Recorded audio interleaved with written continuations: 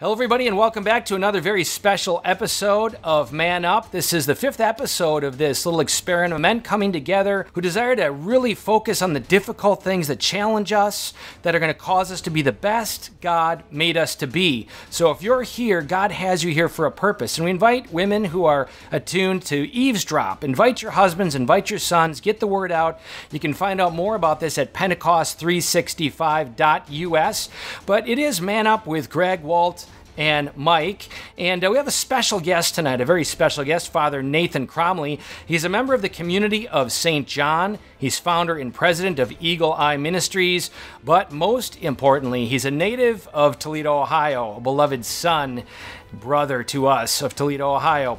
So we are live over the radio and throughout the planet on YouTube, Facebook at Pentecost365.us. If you want to see, it's not necessary if you're hearing us on the radio, but you'll see some of the images and our interaction here. So we do encourage you to go there, as well as hearing some of the past very powerful episodes. We talked about porn with Pastor Bo. We talked about, in the family, really living it with Justin Fatica. We had the QB coach from the Saints, Joe Lombardi.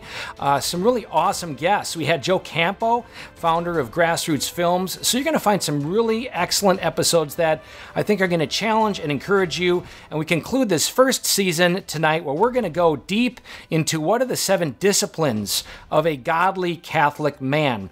If you are at the screen right now at Pentecost365.us, you're going to see our logo. It says Man Up.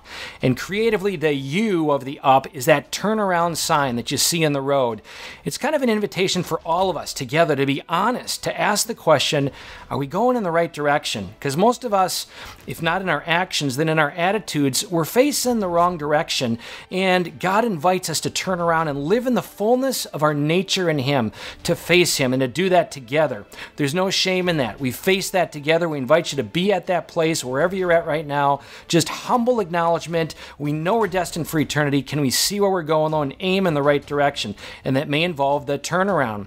You're also going to see there a fire. Why? Because we men love to get in the outdoors. Father Nathan's mission is all about getting brothers and sisters in the outdoors to encounter God fully alive in our Catholic faith in the beautiful world that He's created for us. And so we men in particular, you see the fire, hear it crackling, get yourself a scotch. Father can't offer that to the teens that he leads, but if you're with us, cigar, scotch, that's all good. Gather around this fire, being real, talking about things that really matter in our lives. It's an image we want, but also from Luke 12:49, on this veritable eve of Pentecost. Think about this. Almost 2,000 years ago, if we were to ask the question of Jesus, Lord, what was your mission? What's your vision? What are we all about?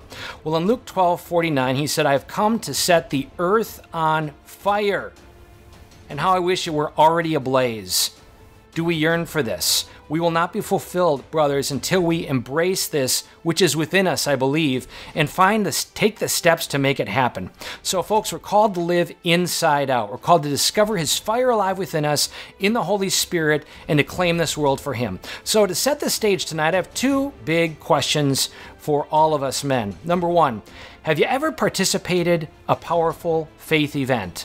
Retreat, conference, where you just left thinking, I'm invigorated. This is awesome. It awakened me to God's love alive. Second question, even more challenging since we're about asking hardball questions. What lasting impact did that event have in your life? Do you have a committed daily prayer life, for instance, as a result of that? Are you actively making your home a culture of ever-deepening encounter with Jesus Christ? Let me ask more specifically, when's the last time you spent 45 minutes in meaningful conversation and prayer with your wife and your children in your home? Here's the thing, we have more Catholic programs right now than ever before in history, but if we're not being transformed transformers, most particularly in our marriages and homes, it's likely we're not making disciples. It's likely we're making program junkies. That sounds hardcore, but let's just face it. Let's just look squarely. Are we being transformed transformers? Are our marriages and families different? Most of us fall short. This is not meant to beat us up. It's meant to recognize that bar that God appoints and anoints us to embrace it. So in this episode, we want to speak to the heart of men. Because we know you've been made for excellence. We've all been made for excellence. We know you've got the passion in your heart for the gospel. Brothers, let's just name what it is. We are at war. And if we're not taking territory, territory is being taken. On this eve of Pentecost, grace is being poured out. Men, wherever you're at, this is a prophetic moment for us. If you're not in it, we're challenging you to get in the game. And if you're in it, we invite you to know you're not alone and to be united all the more. In this episode, we're going to discuss the 7 disciplines of a Catholic man, not simply during Advent or during Lent, special seasons of grace outpoured, but what are the everyday disciplines God calls us to receive grace outpoured. And you can follow along with us at Pentecost365.us. So that sets the stage for us in this program. First of all, let's meet our co-hosts. Tell us a little bit about yourselves, Walt and Mike. Let's begin with Mike. Hey, Greg. Nice to talk with you again. Walt, always great to see you. Mike Wasquich from Huron, Ohio, just south of Toledo, father of 8 precious kids. From 22 all the way down to 5 girls, 3 boys, and my beautiful wife Janine of almost 24 years this summer. Awesome. I'm Walt Erickson from Ottawa Lake, Michigan, which don't worry, I'm not like that close to the crazies. I'm really more of Ohioan, right over the border. Married for 16 years with 6 beautiful babies, and we attend Holy Trinity in Assumption, Ohio, with 2 of Father Nathan Cromly's brothers, by the way. That's awesome. And in order to introduce Father Nathan, you see the screen if you're at Pentecost365.us. We want to get his awesome ministry out there, for which he is founder and president, EagleEyeMinistries.org. And let's just watch this short 1.5-minute clip of Father kind of sharing a little bit about what that's about. And then he'll share briefly a little bit of his background and current ministry. Every single person who hears the call of Christ needs to respond to it. What is your response going to be? Is it going to be about you, or is it going to be about the future? If it's about you, it'll die with you. If you take that response and you invest it in the future, your response will set off a chain of responses that will continue down through history. We got to pass on a legacy that's deeper than what our own lives can bear. We have to pass down a legacy of the Spirit. And that legacy of the spirit of openness, of proclamation, that's the legacy of Eagle Eye. Getting behind Eagle Eye Ministries means getting behind young people who will give their lives for the sake of Christ and to dedicate themselves to the mission of His evangelization. We want to form young people who have the gumption to stand for something and proclaim it from the rooftops. The generation that John Paul II came to America asking for. Americans engaged in the modern city with a vision of transforming it and claiming it for Christ. You invest in Eagle Eye means investing in young people. And investing in young people means claiming the future for God. That's a worthy proposition.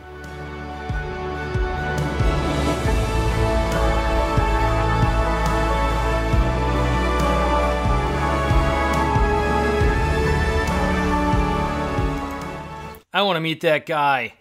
And there he is. Father Nathan Cromly in the flesh, present with us right now. Welcome to our program, Father Nathan. Just give us a little bit of the background of you and what you're doing right now with Eagle Eye.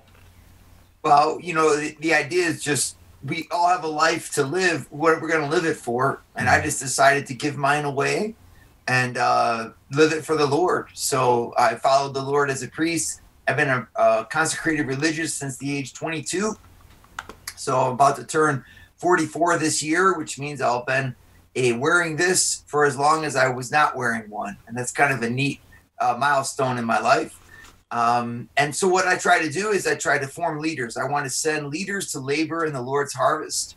I want to raise up saints and put them into leadership positions, because I think the big crisis of today isn't on the outside of the church. It's not all the evil things that are happening. All that's just corruption. All that means is it's a lack of what should be there. So what I want to do is, instead of spending my time battling against that, I want to build up what's over here, and all of that will just fly away in the presence of true leadership. So my ministry is to inspire, equip, and engage leaders for the Lord's harvest and send them out there into the world. And so that's what we do. So Eagle Eye Ministries is where we inspire young adults to see their greatness in the eyes of Christ. And then they can come to the St. John Leadership Institute here in Denver, spend 2 years with me to be really formed and to apply faith with marketable skills so that we really have competent lay leaders in the world. And then I work preaching and raising up heads of families, and then leaders in business through the National Leadership Network. So those three kind of ministries work together with the same purpose, and that is to take back our culture by taking back our souls. That is awesome. So blessed to have you united with us. And folks, you're tuned in to Ignite Radio Live on radio, and it's an outreach of mass impact, and Pentecost 365 is a particular outreach of mass impact, and it's a challenge, encouragement to men to live it abundantly. And in this episode, we are going to go to Pentecost365.us. We want to share with you just this invitation for us men to live and walk in the abundance of our appointing and anointing as men. So not necessary that you see us at Pentecost365.us over video. We will talk you through it over the radio, but we're going to identify these 7 disciplines of a Catholic man, of a godly man. Each of us, Walt, Mike, and myself, will introduce one, maybe share a brief little story for each of us. And Father, we're going to invite him to kind of color it in a little bit. So if you go to the site right now, you're going to see, of course, the banner that says Pentecost 365, and it says, "We are Catholic men striving to be ignited in everyday faith." So that's maybe what distinguishes this from other wonderful, excellent things like Exodus 90. This is not a consideration of what we might do for a special season of grace. We are about asking the question, what is the bare minimum? What is the foundation that Catholic men ought to be disciplined in receiving that grace being outpoured? Since we began this a little over a year ago, if you look at this site, you'll see we are very blessed by the support of Bishop Thomas Olmsted from Phoenix and Bishop Kevin Rhodes from Fort Wayne, South Bend. Then you'll see on the right side a long list of very wonderful, dynamic Catholic male leaders in this country. To name a few, Greg Alexander, Joe Campo, Patrick Coffin, of course, Father Nathan Cromly here with us, Dan Demete, Justin Fatika, John Mark Godai, Michael Hernan, Peter Herbeck, Ralph Martin, Patrick Rice, Father John Ricardo, Devin Schott, Bob Schutz, Tim Staples, Father Matthias Thalen, John Wood, and Ken Yasinski. So these are among a few of those who are engaged with this. So you're not alone. You're with men who want to say yes. And these are the 7, again, disciplines. We'll say that a number of times. And with no further ado, we're just going to dive into these disciplines and enumerate them for you. And I think, Mike, you lead us off with discipline number 1. Actually, Walt, you lead us off with discipline number 1. First one is the sacraments. And reading from the Catechism, grace is a participation in the life of God. It introduces us into the intimacy of Trinitarian life. Minimally, we commit to Sunday Mass and monthly confession. So my wife drugged me to Mass when we first got married, and didn't have any issue with the Catholic Church, really didn't. But I didn't understand the reason, didn't understand the purpose. But very quickly, for whatever reason, grace of God, I believed I believed that Jesus Christ was present, like physically present. And it started to piss me off that so many of these Catholic people sit in the pews, like, just didn't care. You could just tell they just didn't care. And so that was one of the 2 main reasons that I wanted to actually come into the Catholic Church in time, is because it's like, I'm here, I'm doing everything I'm supposed to be doing. I believe in the most important thing the Catholic Church teaches, which is the true presence of receiving Christ and the sacrifice of the Mass, and I can't receive him.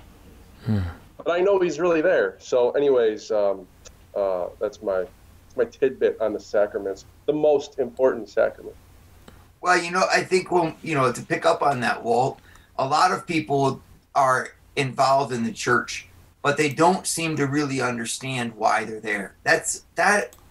And the whole point of what we're trying to do here, folks, is to open our minds to that truth, because the more that amazing that you understand the sacraments are, the more powerful they can work in your life. Here's the truth about the sacrament. When you go in a sacrament, you become real. You hear all the time about people, I don't understand why I'm Catholic. I don't understand what's the point of going to church? What's the point of, and I'm like, that's because we've had a problem of divorcing our heart and our body. And we're just like, oh no, I'm people of the heart. I'm a nice guy, you know, as if the point of our life was to be a nice guy. I bet Pontius Pilate was a nice guy, everybody. I mean, you know, he didn't get to be where he was by being a meanie. He probably was really nice at parties. He probably, you know, Pontius Pilate, he condemned Jesus Christ to death. Big mistake.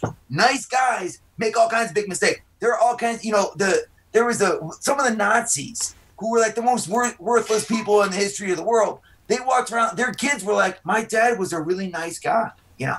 So like being a nice guy, that's a question of the heart. Being a saint, that's a question of the heart in the body. And what the sacraments force you to do is to do something and not just sit there and think that you're a success because you want to be. We have this mentality of spirituality today. It's just like, oh, well, Jesus just loves me. He's going to give me everything you want. So as Jesus is just, you know, I don't have to do anything. Jesus is going to do it for me. And I was like, that's not the gospel, folks. I'm really sorry. That's not the gospel. What I see with Jesus is, Jesus looks at him and is like, yeah, I'll get you to walk on water. That's cool. But you got to get out of the boat. You got to put your feet on the waves, man. And then so when it comes to it, are you getting out of the boat?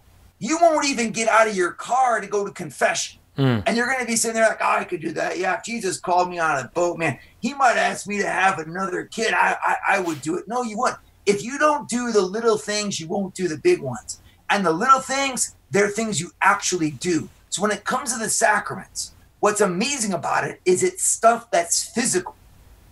This is what opens up the whole awesomeness of being a Catholic, is that we got these guys named priests who actually have powers that you don't have. Now, you have wonderful things that priests don't have. You know, everybody gets a blue ribbon in life here. But the priest blue ribbon is pretty cool, because what our blue ribbon is that I have the authority of Jesus Christ as a priest to bring you salvation through 7 means. And what are those 7 means? We know the 7 sacraments. But what do they all entail? Something physical. People all the time come to me, fine, I don't know why I got to go confession to a priest. I'm like, who are you going to go to confession to? Well, to God directly. When was the last time you did that? Last time you looked at porn, did you seriously go to God and say you're sorry? Did you really? No, you didn't, because you saw it the last 30 times and you feel like you're defeated in life. So you're not even saying you're sorry anymore. No, I got down on both knees. Really? How many times? I'm challenging you on that because I think you're full of it. If you really want to repent, then go back like the prodigal son. Imagine the prodigal son, he's sitting there like eating the pods from the swines and he's just like, Dad, I'm really sorry. You know what I mean? And Dad's like, I'm in Indiana, kid. And he's like, well, I'm yelling from Toledo. I guess it counts. Dad's like, if you're really sorry, dude, come home. If you want to repent from your sins, get in your car and drive to your priest, get on your knees, go to confession. Physicality, that's what marks the wonder of the sacraments, and why it's important is because what you do in your body, you actually do. And when you look at all 7 of those, I want to challenge you all the minimal commitment of Sunday Mass. It's a huge challenge if you don't do it. And I want to just applaud you for like being willing to take that challenge. But I'm telling you, it'll change everything in your life. What you got to do is not go to Mass thinking what you're going to get out of it. You got to say, I'm going to Mass in order to give God praise, give God adoration, give God thanks, and to beg him for a blessing on my family for that week. And when you shift that attitude to being not about you, but about him and about your family, well, then it suddenly becomes something that you're eager to do, because it's the one thing you can do that'll transform your life the most. Father, you rocked it out. That was amazing. And set the foundation, really, the first, receiving that grace in the sacraments is the basis of all others. And we are too, in this modern age, analytical. We may not see grace flowing, but it is real and it is powerful. And to keep this moving, we're going to go right on to the second discipline. Let's go to Mike. All right. Hey, thanks, Greg. Daily personal prayer. Dedicated personal prayer is the cornerstone of the spiritual life. Minimally, we commit to 20 minutes a day in undistracted, dedicated prayer. This includes the daily reading and reflection and prayer by Regnum Christi, and cultivating the inner sanctuary. Be still and know that I'm God. So just a couple of brief comments. I had a great couples retreat with Greg and his wife last fall up in Michigan, and really that up my prayer life. My family and I, we do a rosary. We think, as Joe Campo mentioned last week, that's the most powerful weapon that Mary gave us. And so we do that pretty diligently daily. But I needed to up my game. And so actually my wife, who holds me accountable, she texts me the Regnum Christi link every day on my phone. So she knows I'm on my phone doing my work, and boom, it's right there. I can't ignore it. It's very physical to actually have to go there and read it. And some days we actually talk about it. And it's a great, quick spiritual guide. And then again, also I'll mention, Joe, from last week, just talking to God throughout the day. Thank you for this beautiful sunlight. Thank you for the blessings of a day that we can go outside and get some fresh air and, do what you're asking us to do. So that's my daily challenge. And I'm trying to not just, individually have that prayer life, talk about it with my wife and kids. What did that scripture say? How does that actually play out here in 2020? What was Christ or what were the apostles going through 2,000 years ago that apply today? And so really trying to live it beyond just that hour on Sunday. That's a really bare minimum. Awesome. Well, Mike, I think that to speak to that, what you're describing there is, what a lot of folks really need to discover. If I'm going to lead anyone anywhere, I have to have a vision, right? So when I look at it, I say, why aren't Catholics engaged? Why aren't we engaged in our family, et cetera? I think a lot of us are just like, well, I just don't know what the point is. When we pray every day, it's like feeding the heart of that leadership inside of us. If a person who prays is in touch with the ultimate goal, and then the rest of their lives focuses in on that vision. So I want to emphasize that, because a lot of guys don't know why they should pray every day. They're like, I talk to God, I kind of throw stuff out. I understand. But when you make yourself the measure of your prayer life, and you don't instead make your prayer life the measure of yourself, right? What you end up doing is just limiting your vision to what you already know. The thing about prayer is it's a wild exercise. It's like getting near fire. Fire you don't consume fire. Fire consumes you. And when you go into that prayer life like Moses every day on the holy mountain of God, man, you don't know what he's going to do with you that day. But that's what's so amazing, because then you're able to take that spirit, that encounter with God, and you're able to lead your family and the people who are underneath you forward, because you're fed with that inner encounter. It's almost like what they say about leaders. They say the majority of leaders, I think CEOs and companies, is something like 80% are introverts. Right? And then when you look at the greatest leaders in history, they're almost all introverts, because where it comes from is this spirit of leadership inside, that vision that then they take to the outside and they bring people with them. That's what your daily prayer life is all about. I want to tell you this: if you pray every day, you will be able to be more effective in communicating with your spouse, more effective in claiming your home life, more effective in having confidence in what you do, because your foundation and your rock will be God. Maybe can I repeat that? What else do you want as your foundation and your rock, folks? Because they're all like, no, my foundation is myself. Seriously, are you really that awesome? No, you're not, and you know it. Well, then why wouldn't I replace what I've got as my rock and foundation with God? I mean, I'm going to be unstoppable. Exactly. How do you do that? It's by praying from your heart, relinquishing control, honoring him as your head on a regular basis. And when you honor him as your head, guess what your wife will do? She'll start honoring you as her head, because she will respect the man who respects God.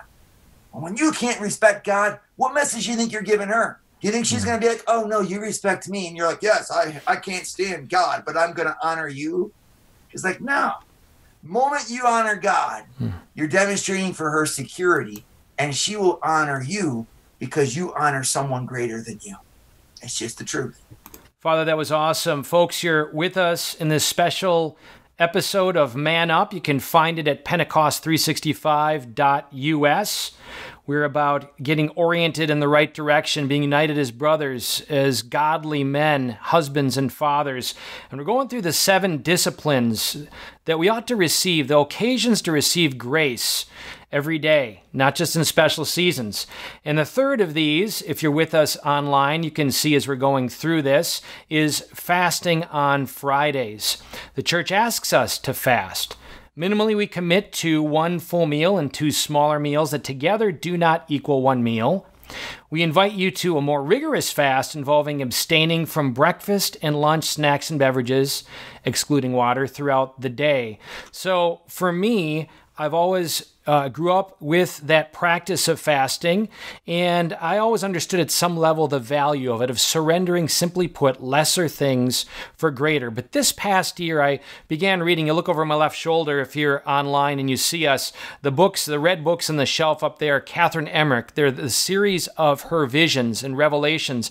And when I read the passage about the battle between Jesus and the devil in the desert, it strikes me that no place else in Scripture do you see such a evident encounter of Christ with Satan as in that episode.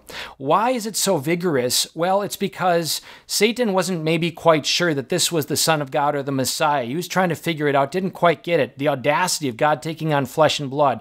But he saw this tremendous godly person doing what? Going into the desert to fast.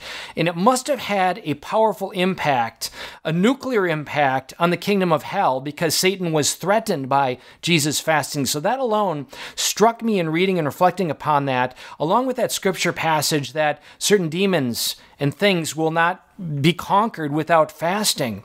So with that in my mind, at some point in my fasting regimen, I began asking and just maybe tempted, why does this matter? Hearing the same voices that maybe Satan was attacking Jesus with. What does it really matter? Why are you doing this? What's the point? And I was really sincerely praying this, Lord, why are you having me fast? What's the point of all this? And the next day I saw an awesome video from a good brother of ours, Dan DeMatte, who shared I'll share the story briefly. He had been driving up the road, and a woman who was limping and looked beat up. He pulled over and, asked her gave her a ride, offered a ride, and she accepted this. And she proceeded to share that she was basically a prostitute and the heck got beaten out of her.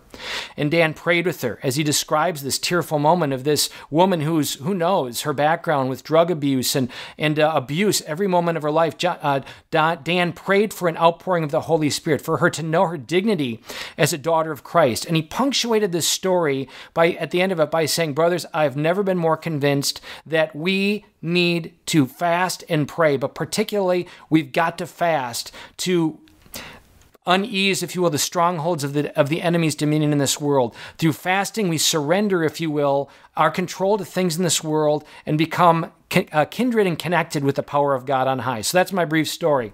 Father, lay it on us. Well, I appreciate that, Greg. And a lot of times when we look at fasting, we say, oh, it means that I'm supposed to, deprive myself of earthly pleasures or whatever. Let me put it from a little bit more of a positive perspective. And that is that when fasting it's you actually claiming your life. Fasting is not about you like, well, I guess I got to give up ice cream. It's about you saying, I guess I get to become able to give up ice cream. Because a lot of us, let's be honest, we're not even in control of our own bodies. So when the kids go crazy, we get angry. What is that all about? Kids were born crazy. That's the nature of a kid. And then you're like, I get angry because of the kids, right? I am not going to do that. I'm going to get stubborn because you're nagging me. I'm going to get all anxious because of Fauci. Whatever you want to be. Everybody else in your life is just pulling your strings and you're just a little victim, right? Give me a break. When you fast, what you do is you practice your manhood. You learn to take control because of what you want to do.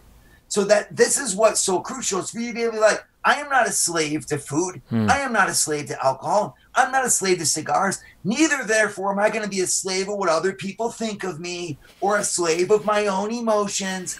Everything else in your life will fall together in order the moment that you take your life back. So I understand we surrendered all to God. That's not what I'm talking about. I'm talking about the basic control of your will over yourself. That exercise, voluntarily done, is what fasting is all about. So if you can't fast, or if you complain about fasting, you absolutely need to do it, because I can guarantee you, if you can't, not have pretzels on a Friday night, there's a million other things that you can't do either.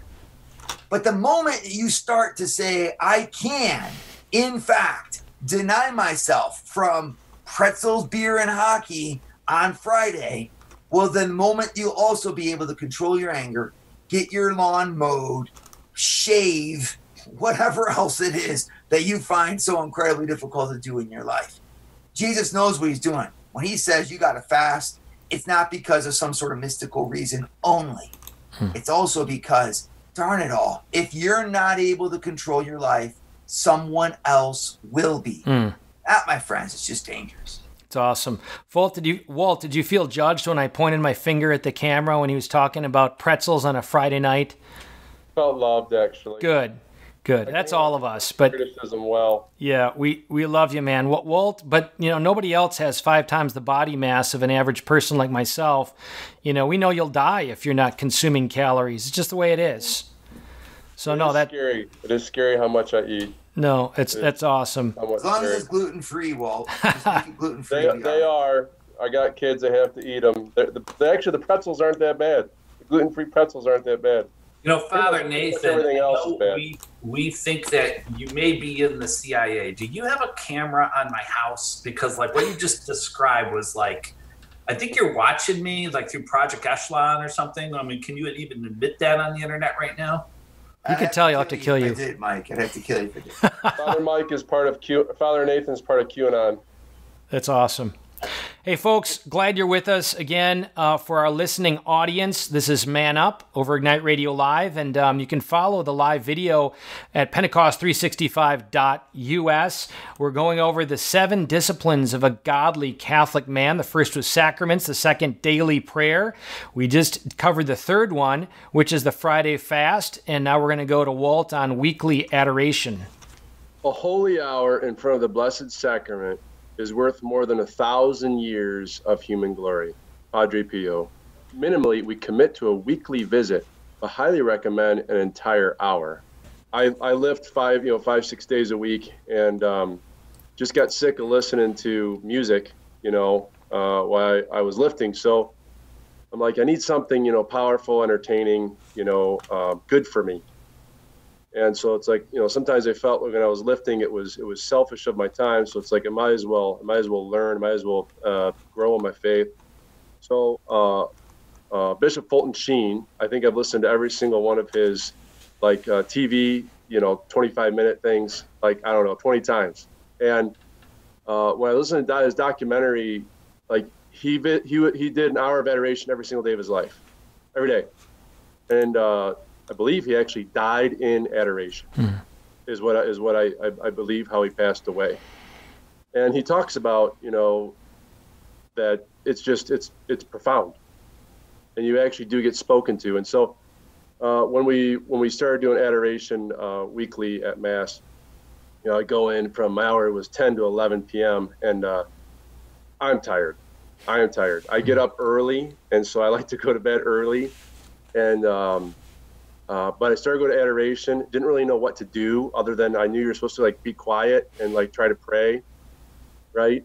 And in time, I actually found myself excited to go, excited to go. Not because I felt like he was just speaking to me all the time, but just being in God's church by yourself for an hour in front of Him is it's beautiful. It's wonderful. And so I went from doing it obediently to doing it willingly. And, we're in this communist controlled coronavirus shutdown, right? And you can't really do it. And I miss it. And I cannot wait until we can go back to doing adoration again. So that's my adoration story.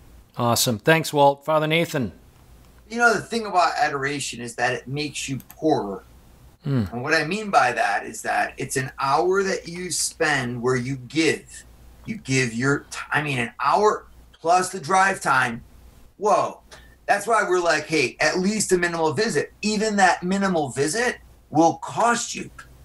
Now, this is where a lot of guys end up stopping, because we're like, it's too hard. I'll pray in bed, right? This is a great way. I'll pray in bed. It's like, I want you to think about it. What adoration does practically is it really forces you to have a God. Meaning there is another burden put on your shoulders in life. And if you're going to do all these other burdens, I've got to have a cookout on Memorial Day. I've got to have a cookout when Ohio State beats Michigan again. I've got to have a Super Bowl party. We don't complain about this stuff. I've got to wash my clothes. I've got to do it. So we're just like, I don't want God to be a burden. Stop. The moment that you accept that God burden is the moment that you actually benefit from God's love in your life in a very practical way. I think our religion's problem, what we live at in our religion's problem, is that we don't embrace that opportunity to give and to sacrifice. Love speaks the language of sacrifice. The more you give to the one you love, the more that the one who loves actually lives in your life. Think of it this way. What if I were to say, I'm going to talk to my wife on the phone every day. I'll send her a text. I don't have time. It's too hard to talk to him. My 16-year-old son, oh my gosh, you know what? Like, I just can't handle the fact that I have to talk with them. So, okay, you could do that.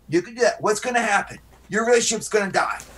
Because you're saying, you don't care about me, Dad. You'd be like, well, I do care about you in my heart. Look, once a week I talk to you. You know what I mean? It's going to be like, no. And so in the same way it is with God.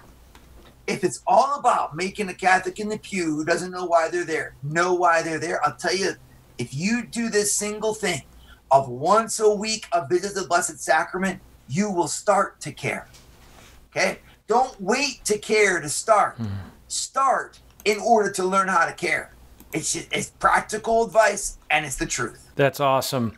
Folks, you're at Man Up with Greg, Mike, and Walt. Pentecost365.us. We are inviting you to join us in receiving the grace poured out on a daily basis, going through the 7 disciplines. 4 is weekly adoration. Blessed to have Father Nathan Cromly, by the way, unpacking this and preaching to us, hoping our souls are receiving this and that we are moved to lean into making the discipline to receive this. Discipline, again, shares the same root as disciple. This is about becoming a disciple, and I might even add the heart of that is the dispositions. It's not simply disciplines, but it's cultivating that inner life, that Joel 2:13, rend your hearts, not your garments. It's about our hearts through these means of being united with the heart of the Father. These aren't just cold, external things, just do them and God, somehow magically does his thing. No, these are invitations for us to be intimately united with our God, which is our ultimate purpose. So let's go now to number 5 with Mike Waskovich. All right. Family leadership. A husband and father is uniquely appointed and anointed by God to preside over the spiritual atmosphere of the home, from Ephesians. So we commit ourselves to informing our wives of our commitment and empowering them to hold us daily accountable. A weekly dedicated time of leading our families in meaningful talking and praying. Presiding over all media consumption, ensuring time and content is consistent with forming disciples of Jesus Christ, and, quote, no cell Sundays, no personal digital devices except if only absolute necessity, particularly on the Lord's Day. This is a small way to reclaim the Lord. So again, after I spent that retreat with the Schleiters in the fall, and they taught us how to use the group and the family lit guide, and I just read that off right off Pentecost 365. My wife and kids and I, we do that religiously every Saturday night. So we'll talk about the readings for tomorrow, and then we will go through, and I make sure it's a point. I want to put your phones down. Let's turn off some lights and light a candle. Let's listen to each other. Let's tune in, and we'll go through those readings. We'll go through some questions, and I find that we're really kind of getting to know each other. What are those things that we're really proud of, either that we accomplished as individuals or that you saw your sibling take care of? And it's also a moment for vulnerability for myself as the spiritual leader of the home to say, I really struggled with this at work, or I'm really struggling with this with someone, in my life. And then that definitely investing of that time, as Father Nathan just mentioned, as I get more involved in my wife and my kids' lives and what they're dealing with on a day-to-day basis, and sharing my own issues and challenges and struggles and wins. We're investing that time, and those relationships are really starting to build. We're definitely trying to keep the devices off on Sunday, or greatly reduce those. I'm a political junkie. I like to watch all the Sunday shows, so I try to keep that to a very minimum. And then we just we talk. What's going on? Like, let's not watch a family movie together. Let's go on a walk. Let's just have a conversation. Let's go get some work done, and I can train you and teach you how to do something, get to know you better. Awesome. Thanks, Mike. Father Nathan. At the heart of leadership, everybody, as you know, isn't your relationship with the others. I think a lot of guys, we get intimidated by this. We go, oh my gosh, leadership, like, I don't know how to do that. Or leadership just sounds kind of macho. I mean, our wives do a better job. I mean, we married up, I don't know many guys who don't think like they married up. We're all like in total admiration of these women in our world, and then the kids kind of take care of themselves. And so wifey takes care of kids. Kids take, have soccer, ballet, football. We just put it all together in a little package. Our job is to keep the machine going. That's what a lot of us feel like, right? Which is, again, why we don't engage in our faith. Because our job, we've managed to put our life in a minimal perspective. What I'm here to do is basically to troubleshoot, kind of make sure that wifey can do her job. Happy wife, happy life, make her happy. She makes the kids happy. The kids are happy when they're with their friends, their school. It's amazing. We have this way to self-efface. And we just act like we're not important. My kids don't need me. My wife doesn't need me. My dog needs me. And so I'll love my dog, and we'll leave my dog. I'll make sure my dog's okay, And then we put our life on mute for 40 years. And then when we hit our mid-60s, we start to wake up, look around and say oh man, what can I do with myself? And by then it's too late. We just watch the news and get mad and throw stuff at the TV. This doesn't have to be the case, guys. What's the difference? The difference is when you look at leadership not as what's needed from somebody, but leadership in terms of, first of all, with you. Are you living the life that you want to live? Because if the answer is no, guaranteed, everyone whose lives depend upon you, their lives are also affected to the negative. Your absence of claiming your own life is leading them to not have the leadership that they essentially need. Your wife is not just there to take care of kids. She also needs to be taken care of. Just like you need to be taken care of by her, she needs to be taken care of by you. And what she needs from that is a man who knows where he's going and who he is. So I want to go to the heart of this and say, yes, lead your family. Okay, how? I want you, first of all, to claim yourself and to ask yourself, am I living the life I want to live? And to ask that truth really hard. And it can be very helpful to ask your wife to ask you that question so you can talk with her about it and flesh it out. But I guarantee you, none of us are. We're all close. Put yourself on a scale. I'm 85% of the way there, okay? That gap analysis is what enables you then to say, this is where I need to exercise. And I'm telling you, if you start to fill that gap, everyone around you will have to start to fill theirs. Father, you are rocking it out for us. So grateful to have you with us on Man Up as we're going through these 7 disciplines of a godly man, occasions of receiving grace in everyday life. Again, repeating from the beginning, sacraments number 1, daily personal prayer number 2, Friday fast number 3, weekly adoration number 4, just covered family leadership and the challenge for us to be claimed.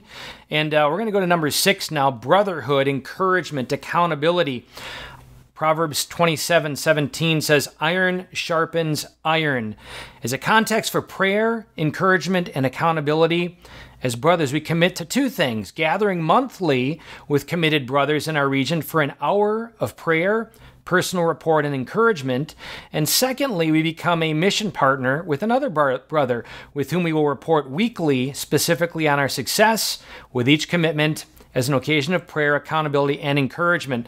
So we get this in the world of sports, business, and school. We get the necessity of surrounding ourselves with people who are committed to the same things and committed to our excellence. That probably was showcased or never better showcased than in the ESPN series that just completed featuring Michael Jordan, The Last Dance. In the 1990s, the Chicago Bulls. All of those principles are woven into the success. Certainly Michael Jordan, superstar, but he had to hold accountable his team members. He had to challenge the best in them. And I guess what, brothers? It involved maybe a little bit of shouting, a little bit of yelling, but in love. In fact, some of them years later said that, to ramp up the team's success, at the time, they were a little annoyed with Michael Jordan. They were a little annoyed at that he was so passionate at challenging them to be the most that they're made to be. But a year, 2, 3 years later, all of them said, this is exactly what needed to happen. That's what love is. Love speaks with encouragement to the best version of ourselves. And we need a context to do that. It's not just going to happen. It doesn't happen on a battlefield. It doesn't happen again in sports or business. Do we have this in the faith arena? I will just give the proclamation as one of 6 boys in my family, beautiful youngest sister, but 6 boys. I've been blessed my whole life to have brothers who loved me enough to challenge me to the best version of myself and not settle for silly, stupid whispers of the enemy of kind of, sort of, maybe, if you feel like it, if you're comfortable, if it's your style. No. You are made for excellence, Greg, is what they said to me in my life and those who are closest to me. And I want you to be that best of yourself. So I'm going to encourage you. But yes, I can't say this strongly enough. We got to recover a sense of accountability, a sense of I'm holding you to these awesome qualities and attributes that God has woven into your being. I'm holding it to them and I expect them of you. And by the way, this is what needs to overflow into our families. Simple principle for parents. Expect of your children what they're able to do all the time. It's that simple. You want excellent kids, expect from them what they're able to do without exception all the time. Obviously understanding mercy and all of that. But those kids will respond because you're speaking to their integrity and their dignity. So, Father, Nathan. Yeah, Greg, totally. And I think a lot of us guys struggle with this question because we know it. We actually all want it, obviously. But then the question is how? How do I actually find this group, do this thing? And I want to be real practically just speaking to the audience today, not to the guys who do it, but to the guys who are just sitting there going like, all right, I'm stirred, but what do I do? Practically start with any group that there are of guys. Knights of Columbus. It's an awesome thing to do. Some sort of men's group and anywhere. And then you just wait till you find a relationship or two with a guy you kind of get along with. And then that's where things will just naturally flower. Your first step doesn't have to be a hard one. You could even start virtually. I mean, again, start anywhere. I understand that's not the real, we really want to get to a guy's group with accountability. And I want to understand that. That's awesome. But if you really wanted to start it, even if you started virtually, something like all that we're doing here at Pentecost 365, all that we're doing through all the different apostolates that we run, take a look at those things and then start to find an affinity. Go to an event if you're open to it, it'll happen. But if you have a self limitation on your mind saying like, I'm never going to find this. I don't have any guys that understand me. I don't like hanging out with guys. Well, then, yeah, it's a self-fulfilling prophecy. So I want you to self-fulfill a prophecy of positivity here that you can do it because we all know there's a line in the Bible that says a brother with his brother is a fortified citadel. He will never be overcome. So being open to it, I will naturally find that brotherhood that I seek, and finding at just one, you become an impregnable force to the enemy. And I encourage you all there to start and become the self-fulfilling prophecy of your victory instead of your defeat on this issue. That's awesome. So blessed. Again, folks, we are, on this eve of Pentecost, 2,000 years, just desiring to live in the fullness, to be instruments of the prayer, thy kingdom come, thy will be done. Many of us feel beat up, right? Many of us feel beleaguered. Many of us haven't been surrounding ourselves in a context of excellence. And that's, if nothing else, you can get online and go to this, Pentecost365.us, with brothers who are working it out. We're not there. We haven't arrived. But we're taking God at his word, that he offers this opportunity for us to receive this grace in these ways. And we're encouraging you to get on the road at Pentecost365.us. We're coming in for a landing here on identifying these 7 disciplines. And I'm going to challenge you to sign up, by the way. Haven't yet, but challenge you to sign up, to commit yourself beginning Pentecost or whatever time you hear this to 7 weeks. Give it a try for 7 weeks. Rock solid to say 100%, I am going to do each one of these without exception. I want to see what God will do with my life. I promise you, it will be something transformative. It'll be something very powerful. So again, these 7 disciplines, we've covered 6 so far. The sacraments, number 1. Personal prayer, number 2. Friday fast, 3. 4. Holy adoration. 5. Family leadership. 6. We just covered the importance of brotherhood, encouragement, and accountability. And that lands us, number 7, an end of day examine. Father Nathan, what words do you have for us about this? No, just any leader in your business. Imagine if you went through, you're the head of your business, you're the head of your department. Imagine if you never allowed yourself to ask how you can improve. All of your employees around you are looking at you. They're like, yeah, he doesn't follow through on emails. He promises things and doesn't close the loop in communication. He has a negative attitude. His vision, it never takes anyone's criticism coming up. You would fail. I mean, you might be good in many ways, but you would fail to be as excellent as you could be. Any leader in any business needs to have this small circle of people who can criticize them, who he has to be able to do a 360 of those who are around him and be open to excellence. In the interviews that you do with your employees, you should close by saying, hey, do you have any comments for me, how I can be a better boss? The one who leads is, of course, the best of servants, and the best of servants is the best of leaders. That's an example of just the practicality of what we're talking about here. In my life with Christ, I'm willing to put myself into question, call my actions into question on a daily basis. Now, there's many ways to do these. You type in, this is great, what you got here. You ask God for light. So you said at the end of your day, like, God, give me light.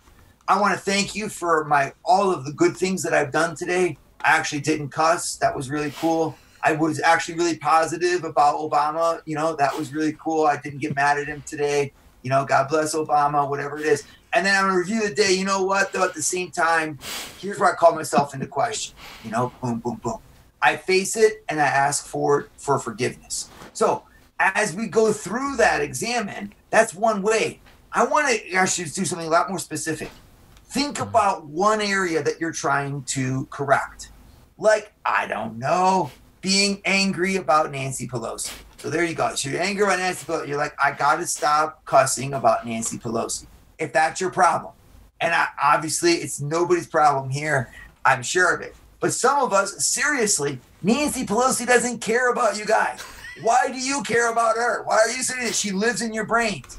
Stop it. Jesus needs to live in your brain. So I got to get over this. It's a type of addiction, throwing darts at different people that I don't like. Stop. It doesn't make any difference. So I'm going to make an examination there. At the end of the day, I go back and I re-examine, how did I do here today on there? And I fell 3 times. Cool. Lord, I'm sorry for that. By working on that, asking for his mercy, you heal that wound and you start to climb up. Ignoring your wounds is a sure way to stay with them. Asking for mercy and humility in front of your wounds is a sure way to stop them.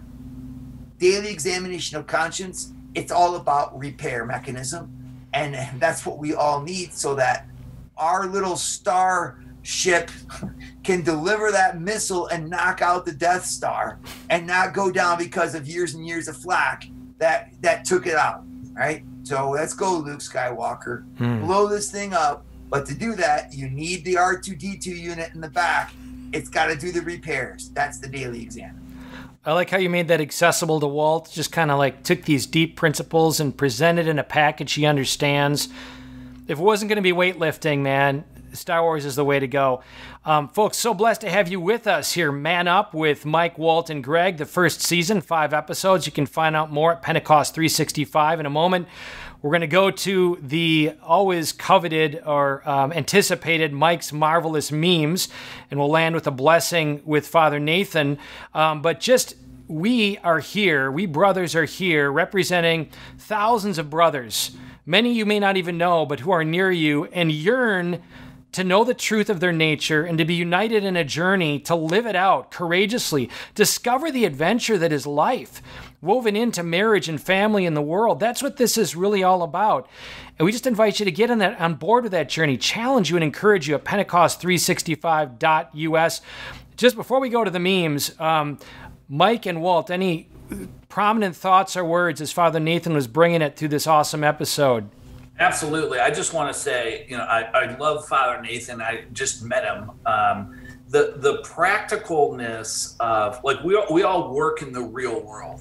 And the fact that you kind of bring it from a manager, leader, employer, like, it's all about talent development and continuous improvement. And you've made that very practical for our relationship with God, and start with yourself and do the examine and really try to accentuate your strengths and minimize your weaknesses and continue to improve and work on those. But quit making it about everyone else. Make it about yourself. And, here's a roadmap that Greg has laid out in the 7 disciplines that are pretty logical or I think simple to follow. So love that you teed us up really nicely, and Father Nathan just hit a grand slam. So thank you. Absolutely. Oh, we love your daily masses. I love that you truly love Christ. And I think when you truly love Christ, you're able to lead the way that you do. And you do it with humility, and you do it with holy wisdom, and you do it as perfect as I've ever seen it done. Thank you so much for giving your life to Christ and leading us. Thank you. Absolutely. With no further ado, we'll cue up Father after the memes. So we're going to have a little humor, amusement here, and then we'll land it, obviously, to receive the grace and blessing. So with no further ado, Mike's memes. So I have a picture here of Teddy Roosevelt complaining about a problem without proposing a solution is called whining, people. And here's a Star Wars reference. Internet tough guy, I sense. A mama's boy. Internet tough guy, I sense. Mama's boy in real life is. Sorry. That was perfect. Great. All right, so a very manly actor, Vin Diesel. Oh, I thought that was Walt. Male is a matter of birth. Being a man is a matter of age. But being a gentleman, well, that's a matter of choice. I actually put this one in there for Walt. Be the man God made you to be. And Greg, yes, that's the stone cold truth. Awesome. Last but not least, when Chuck Norris slices onions cry. So you want to talk about reversing, like that, not them, me. Chuck Norris is the model, at least the creature that could be the model for us. But honestly, Jesus Christ is our model. So I'll give it back to Greg. That's awesome. Folks, again, you've been with us, Man Up, with Mike, Walt, and Greg, an experimental desire to just keep it real in this program, to identify the difficult, challenging areas where God wants to mold us into being outstanding men of God. By the way, the apostles didn't start that way. They all failed numerous times. But the grace of the Holy Spirit deeply moved them, and we've received that Holy Spirit. Thus, Pentecost 365, the 365 meaning every day. He's pouring it forth, and He's given us the opportunity to receive it. We invite you to receive it by joining us in embracing these 7 disciplines. I'm going to say try it on for 7 weeks, without exception, not kind of, sort of, not maybe, not if it feels good, but declare right now, I want to receive God's grace. In each of these 7 ways, I'm going to do it. Go to Pentecost365.us, and you can find out more about that. And we're now going to thank Father Nathan for being in the sandbox with us in this arena and the battlefield, informing us, inspiring us, speaking truth to us, and certainly as a priest of God, so grateful for all of you priests out there in your sacrifice and being occasions of God's grace poured out in the sacraments. And so we will conclude this first season and this last episode of this season with Father's blessing. The Lord be with you. And with your spirit. Let us pray. Through the intercession of the Virgin Mary, Saint Joseph, and all your patron saints, may Almighty God stir up the fire of grace within you and the courage to respond to his call, and give you all the graces you need to follow, as I bless you in the name of the Father, and of the Son, and of the Holy Spirit. Amen. Amen. God bless you all. Thanks so much for being with us. Until next time, take care.